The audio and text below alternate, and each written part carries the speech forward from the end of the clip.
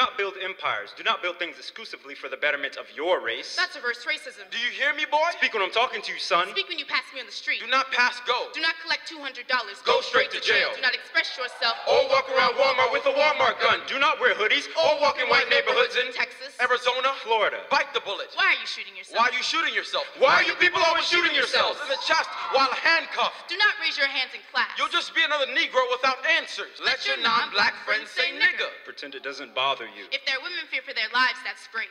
If there are women fear for their lives of their children, even better. Be small. Your dark frame casts a very large shadow. Do not be 6'4", 292 pounds. Kinky follicles curled into grenades. Don't you know that black bodies are weapons? Praying that you don't shoot. Don't you know they have weapons? Wait. I've always been black.